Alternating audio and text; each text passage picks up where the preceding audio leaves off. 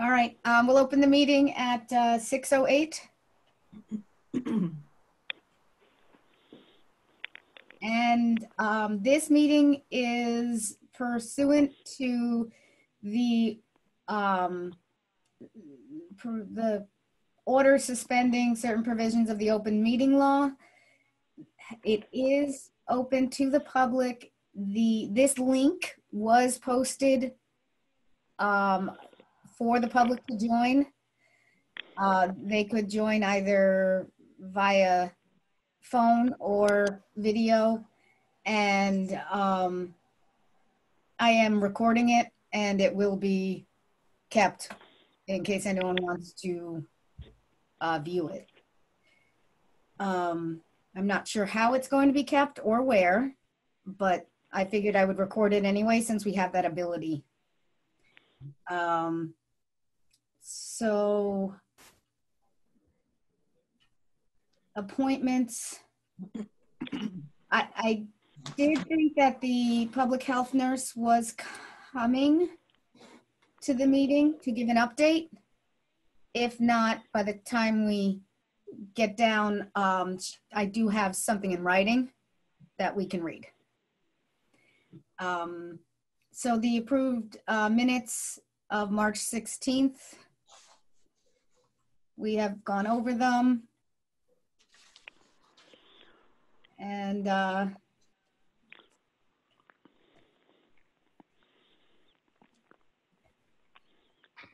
is there anybody?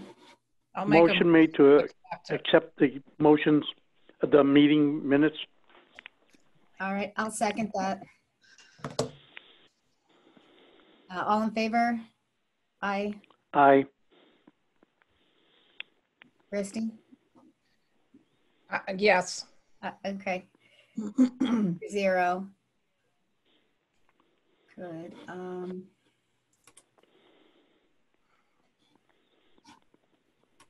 All right. We have a housing health agent update. Okay, it's been pretty quiet. Steve had confirmed for me probably a couple of weeks ago now, Steve, that 523 Hadley Road had sold. And I did see it in the recorded in the paper as well. So I happened to be speaking to Attorney Jeff Blake today on another matter, and he asked about 523, so he'll dismiss all the other little contingencies on that case since it's sold. Great.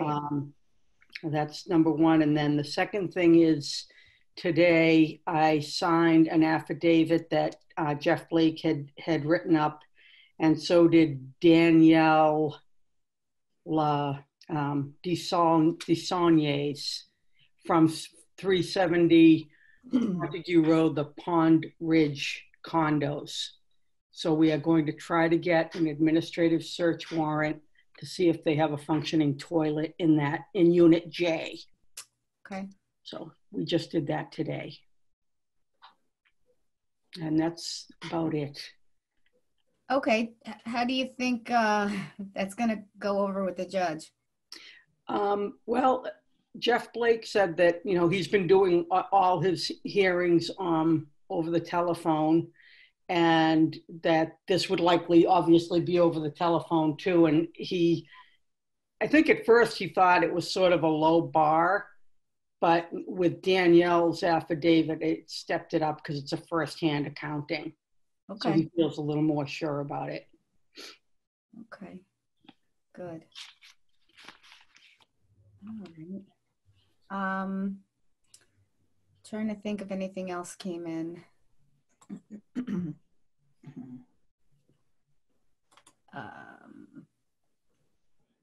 Is there anything else for? Not that I'm aware of. For me, I have I have one reinspection that I'm kind of putting off because I don't want to. The Board of Health came and gave us COVID. So yeah, right. Yeah, that's about it. Okay. And we haven't heard any, we're not really going to do much with any of the big complexes Right. at the moment. Okay. All right. All right. So then we'll move to, we'll move over to the health agent update. How you, you're feeling better a little bit? Yeah, I'm feeling better. I started doing septic inspections last Saturday. This week is fairly busy. I've got perk tests and septic inspections scheduled. And also I have, I'm not sure of the timing, but I stopped in all of the restaurant, convenience stores to make sure they're not having anything that's self-serve. Okay. And I will go back to verify that. We did have one complaint about somebody who had bought a couple sandwiches from Yes. the Subway, and there were, quote, bugs in the sandwiches. And I've left 2 or 3 messages with the person who was complaining, and she never got back to me. So Really? Because that message sounded, she sounded upset. well, she never returned any of my calls. Okay. So at some point I will, sometime in the very near future, I'll stop by Subway as well as any of the other places that are operating. We did get one application to operate the pool at Cliffside, and said, you know, no pools are going to be open or nothing's going to be running until the state lets us all out of whatever we're in quarantine, shut down, whatnot. But that's about it for what's going on with me. Okay.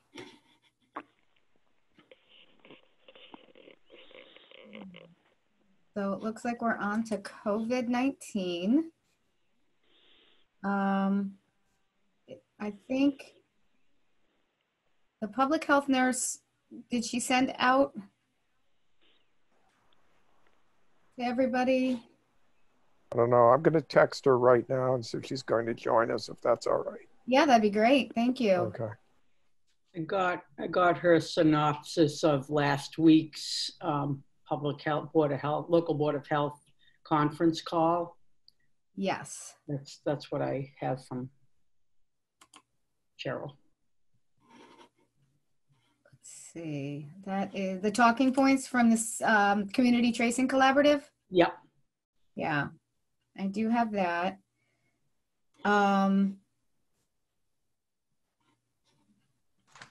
So I can also tell you that we did get a public health nurse grant. You know, it kind of fell in my lap. They sent me an email. Oh, good. They sent me an email and to fill out a survey for what we need.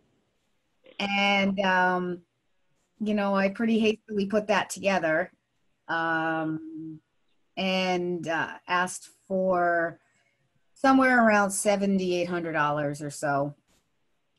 And we got our first disbursement in very quickly.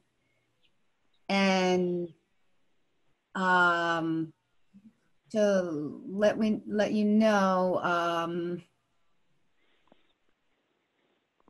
the grant balance so far is so I think we got I'm gonna say 30. I think we got 2,500, and then we're gonna ask for another 3,500. We got the 2,500 immediately, or 3,500 immediately, and we're down to about $900.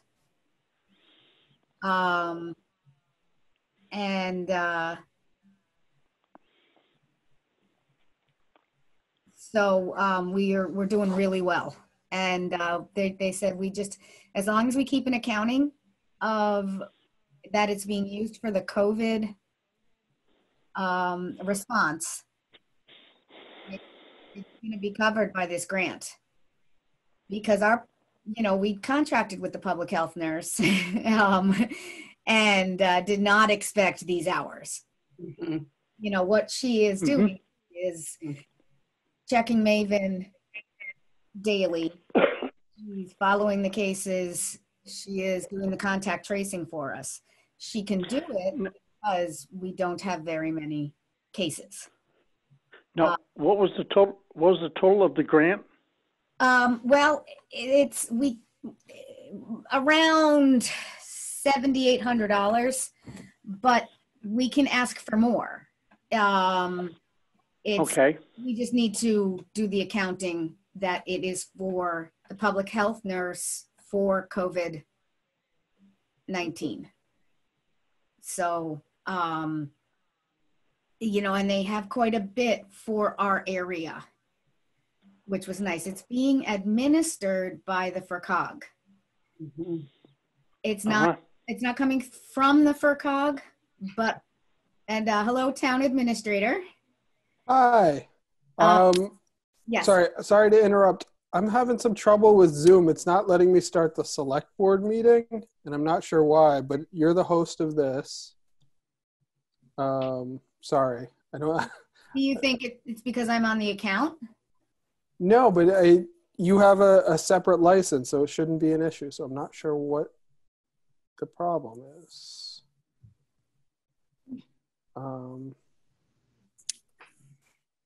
We wouldn't want the Board of Health holding up the select board meeting.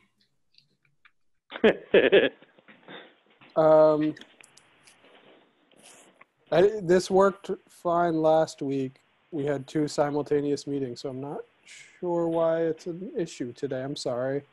Okay. Let me try and leave and try it again. Sorry. Okay. What was the count right now for cases of confirmed coronavirus in Sunderland? It is. It's 6. 2 moved. It's 6 active.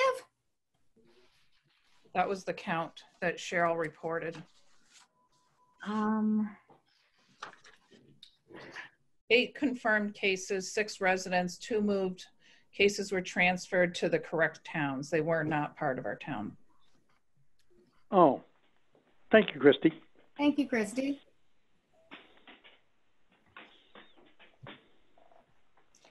And then out of those, 3 of the residents each had 1 contact for a total of 3 contact tracing. And we're down to 1 resident in isolation until Tuesday, April 28th.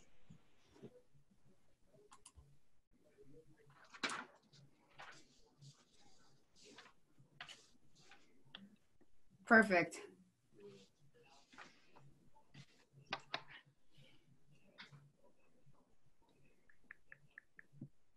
So did she answer you, Steve? I haven't heard anything back from her. Nothing yet. Okay. I sent her the meeting numbers as well, so.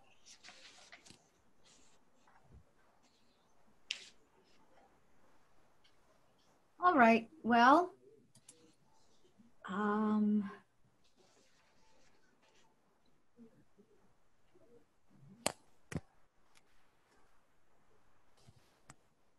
does anyone else have anything to add? This is just a little bit different.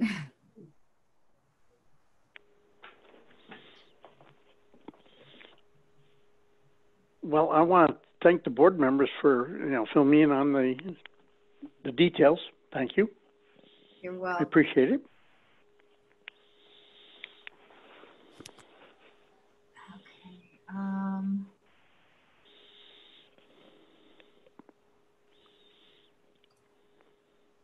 So I guess I can read her Sunderland PHN nurse report. Okay. So she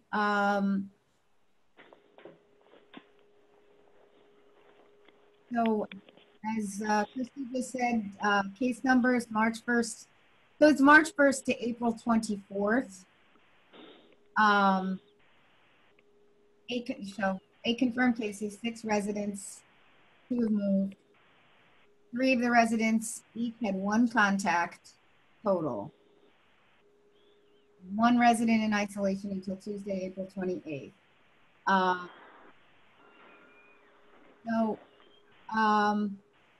Friday, she has her trainings and meetings on Friday, March 20th. She had a weekly Maven query conference call discussion. They're transitioning from preparedness phase to the response phase with implementation of a 14-day isolation quarantine. There's Maven access training process for local boards of health, and the state's authorized to conduct testing and confirm positive cases and testing availability and clinical diagnoses. So that's what they're discussing in the conference call. She did a webinar, a local Board of Health webinar. She also, on Friday, April 10th, she did a 50-state conference call to discuss best practices for retail food establishments and food delivery. And then on April 21st, the Community Tracing Collaborative, CTC. And that was a collaborative between the Mass DPH and Partners in Health to assist with contact tracing. She said that was a very good conference call. And she had a second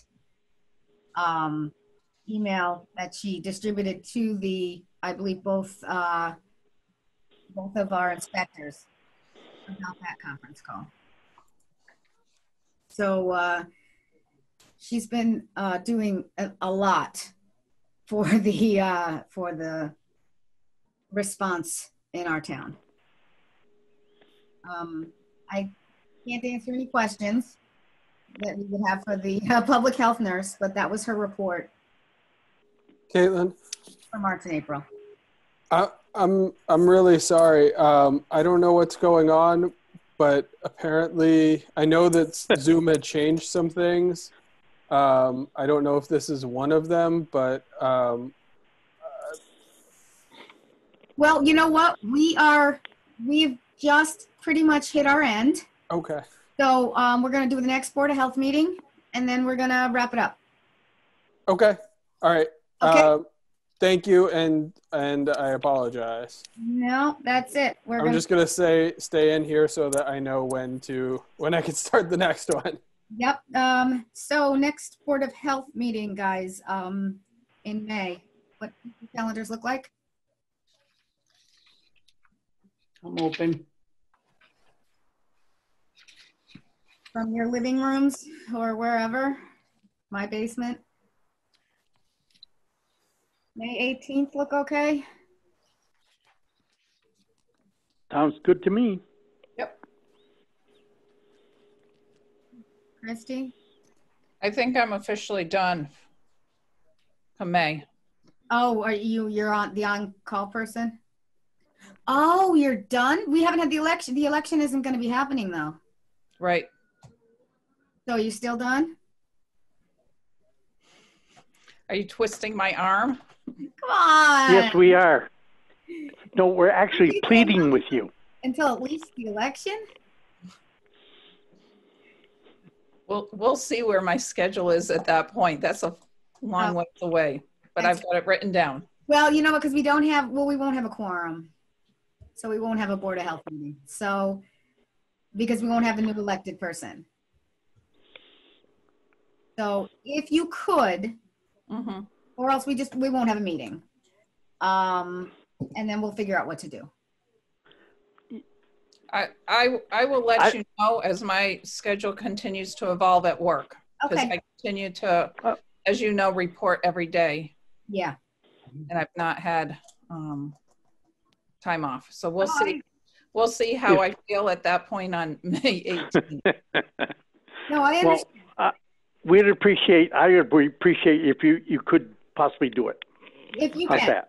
So like, if you can. figure it out, and I'll talk to the town administrator. We'll figure out what to do. And if we don't have a meeting, we don't have a meeting. I mean, we'll still function as a Board of Health. We'll just figure out what to do. All right, so for now, we'll put it down as May 18th. And anyone want to make a motion? There is, motion. can Oh, I, what? there's Yes, one more Go ahead, bit Steve. there's one more bit of information I forgot to include, and that is down on Route 47, the Tanner residence, where there was an oil spill yes. inside.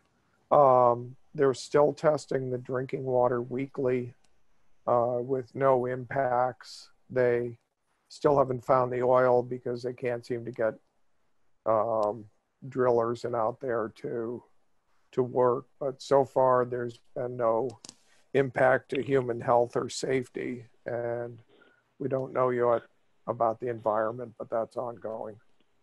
Okay. Is that the house up on North Main Street or Montague Road? Montague Road. Oh, okay. Thank you very much, Steve. You're welcome. Thank you. All right. All right, do we have a motion? Motion so to close the meeting? All right, I second that. All in favor? Aye. Aye. Aye. All right, 3-0. Thank you, guys. And before everybody hangs up, please stay healthy and stay safe, please. Everybody. Thanks, Ken. Okay? Thank you. You're Thank you. welcome. Thanks, Ken.